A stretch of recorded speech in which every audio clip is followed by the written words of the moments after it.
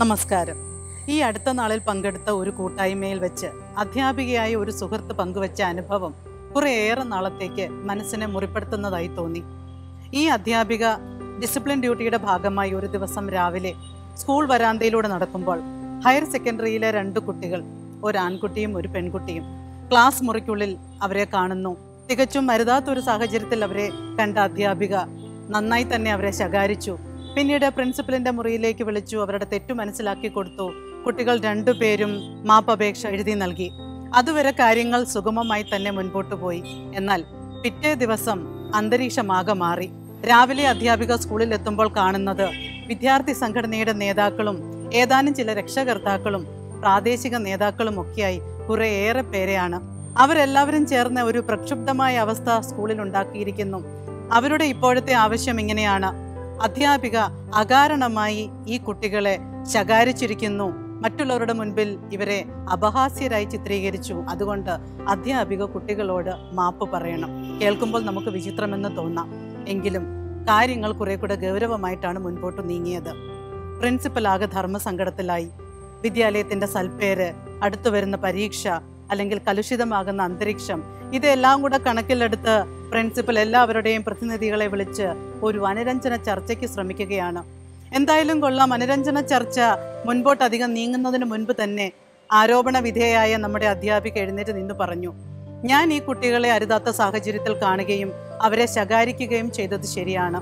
അവരെ ശകാരിക്കുമ്പോൾ എൻ്റെ മനസ്സിൽ എൻ്റെ സ്വന്തം മക്കളെ തിരുത്തുന്ന അതേ മാനസിക ഭാവമാണ് ഉണ്ടായിരുന്നത്. അവർക്കത് മനസ്സിലായിട്ടില്ലെങ്കിൽ, അല്ലെങ്കിൽ അവരെ ഞാൻ മനഃപൂർവ്വം അപഹാസ്യരാക്കിയതായി അവർക്ക് തോന്നുന്നുണ്ടെങ്കിൽ ഞാൻ ഇത് അവരോട് നിരുപാധികമായി മാപ്പ് പറയുന്നു. ഇത് പറഞ്ഞ് അധ്യാപിക ആ യോഗത്തിൽ നിന്ന് ഇറങ്ങിപ്പോകുമ്പോൾ അവരുടെ കണ്ണിൽ നിന്ന് ഉതിർന്നു വീണ കണ്ണുനീർ തുള്ളികൾക്ക് ആരുടെയും മനസ്സ് പൊള്ളിക്കാനും മാത്രം ചൂടുണ്ടായിരുന്നു എന്നാണ് ദൃക്സാക്ഷികളായ മറ്റ് സഹപ്രവർത്തകരുടെ സാക്ഷ്യം. പ്രിയമുള്ളവരെ, അധ്യാപക ദിനത്തിൽ അധ്യാപകർക്ക് പൂക്കൾ നൽകിയതുകൊണ്ടോ ഹൃദയസ്പർശിയായ വാക്കുകളാൽ സോഷ്യൽ മീഡിയയിൽ പോസ്റ്റുകൾ ഇട്ടതുകൊണ്ടോ ഒരിക്കലും ഗുരു എന്ന മഹാസാഗരത്തിന്റെ അർത്ഥം പൂർണ്ണമായും വ്യാഖ്യാനിക്കപ്പെടുകയില്ല.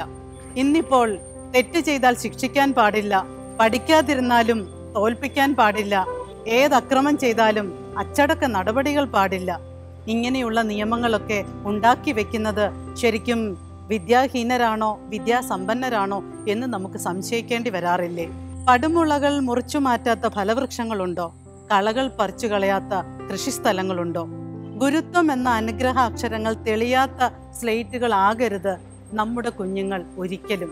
പ്രിയപ്പെട്ട അധ്യാപക സുഹൃത്തുക്കളെ, ഗുരുക്കന്മാരുടെ അല്ലെങ്കിൽ അധ്യാപകരുടെ ഉത്തരവാദിത്തം കനത്തതാണ്. ഒടുങ്ങാത്ത ക്ഷമ വേണം. ഏതിനും മാതൃകയാവണം. ആശാൻ അക്ഷരം 1 പിഴച്ചാൽ 51 പിഴയ്ക്കും ശിഷ്യന് എന്നാണല്ലോ പഴമൊഴി. നമുക്ക് നമ്മുടെ മുൻപിലെത്തുന്ന കുഞ്ഞുങ്ങളെ പരീക്ഷകൾക്ക് വേണ്ടി മാത്രമല്ല, ജീവിതത്തിനു വേണ്ടി കൂടിയും ഒരുക്കേണ്ടതില്ലേ? സ്നേഹത്തിന്റെയും പ്രചോദനത്തിന്റെയും ഉപ്പു ചേർത്ത് അറിവിന്റെ അന്നം വിളമ്പി തന്ന അധ്യാപകരും അത് രുചി അറിഞ്ഞ് ഭക്ഷിച്ച് തൃപ്തരായ ശിഷ്യന്മാരും ഏറെയുള്ള നാടാണ് നമ്മുടേത്. ഓർമ്മയുണ്ടാകണം നമുക്ക് അധ്യാപകരെ. അക്ഷരങ്ങളുടെ അരമുള്ള വളവ് തിരിവുകളിലൂടെ സ്റ്റിയറിംഗ് തിരിക്കാൻ നമ്മെ പഠിപ്പിച്ച ആദ്യകാല അധ്യാപകരെ പ്രത്യേകിച്ച് നമുക്കവരെ മറക്കാൻ സാധിക്കുമോ? എല്ലാ ഗുരുക്കന്മാർക്കും പ്രണാമം. അതോടൊപ്പം അധ്യാപക ദിനത്തിന്റെ സ്നേഹനിർഭരമായ ആശംസകളും.